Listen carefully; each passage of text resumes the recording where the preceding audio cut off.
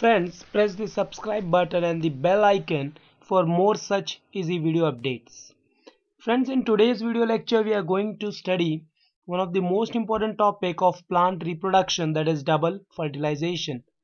When we use the word double fertilization, we need to understand what exactly fertilization is.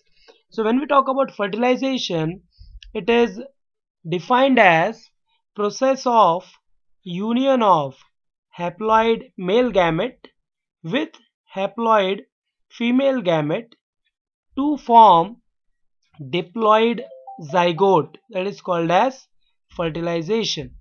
Now we need to understand, in angiosperm there is a special mechanism of reproduction. All the angiosperms, they show double fertilization. When I use the word double fertilization, it simply means that there are two male gametes and there will be two times fertilization taking place. So when we talk about double fertilization, for your exams you need to understand, there was a scientist in the name of Navas-Chin who studied double fertilization in Lilium martagon and Fritillaria plant. Male gametophyte, first we need to understand, and as well as the female gametophyte. So whenever we talk about male gametophyte, we need to understand that in male there are two haploid male gamete and a vegetative nucleus. The role of the vegetative nucleus is to give rise to pollen tube. Vegetative nucleus can also be called as tube nucleus. Female gametophyte is 7-celled and 8 nucleated structure, where we need to understand secondary nucleus and the egg cell, most important part that will take part in fertilization. So first let's understand what exactly is first fertilization. So whenever we talk about first fertilization, it is haploid male gamete fusing with the egg cell. So male gamete and the egg cell, that is haploid, they form together a diploid zygote, and this zygote develops into embryo. This first fertilization is also called as syngeny. When we talk about second fertilization, it is male gamete, which is haploid, with secondary nucleus or definitive nucleus, which is diploid. So male gamete plus secondary nucleus, so 2n plus n gives endosperm, that is 3n. And nutritive tissue role is to provide nourishment. Second fertilization is also called as triple fusion because three nuclei fuses together. When we talk about double fertilization, first we need to understand one word, that is called as pollination. What exactly happens? The pollen grain from the anther is released and it is going to fall on the stigma of the female flower.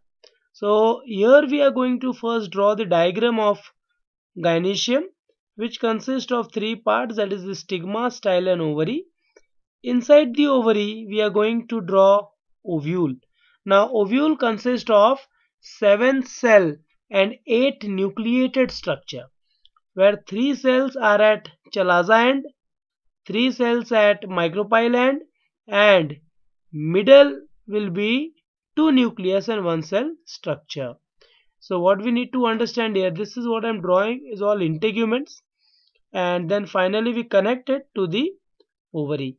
So 3 cells which I am drawing at the chalazal end, these are antipodal cell, and the role of this cell is to provide nourishment to the secondary nucleus. So secondary nucleus is in the center. It has 2 nucleus and 1 cell. It is also called as definitive nucleus.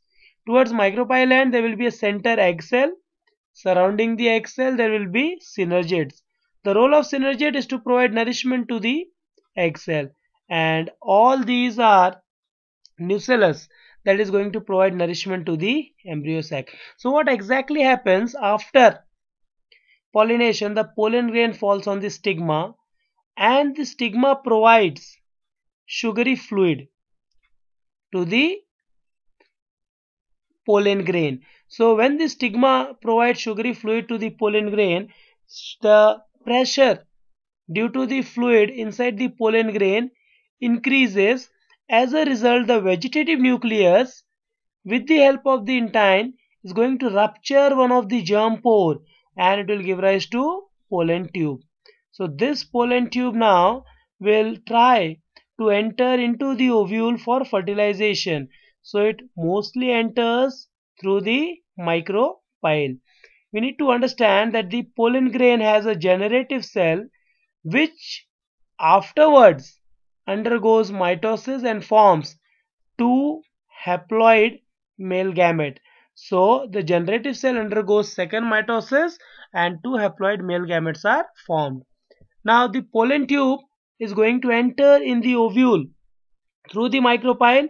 So when pollen tube enters through micropile, we need to understand it is called as porogamy.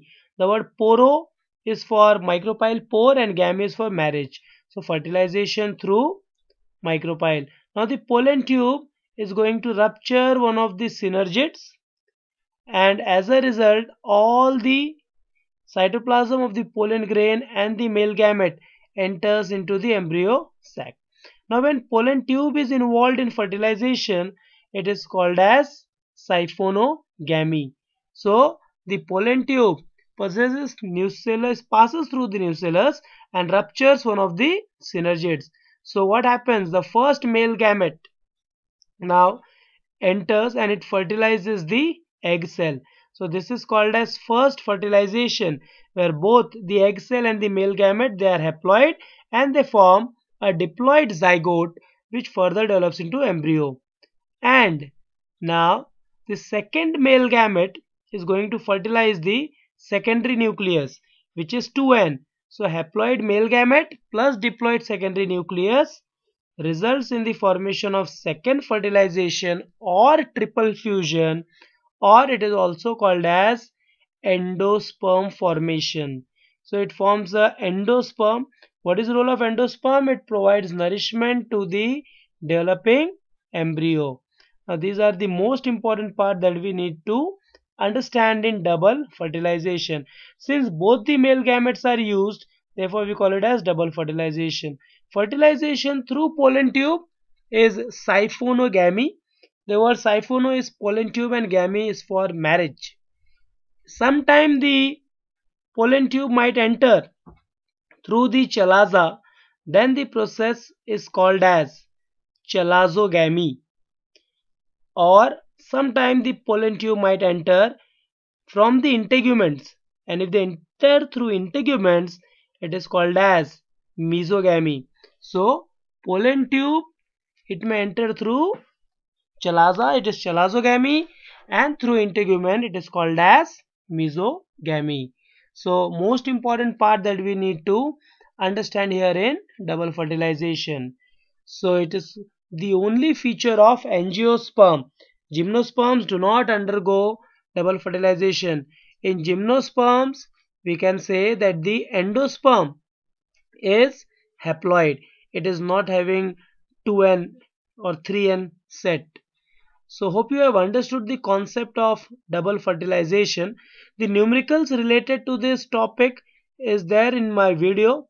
In another video, the description is there. Do subscribe to the channel. Give a like if you have understood the video. Thank you very much.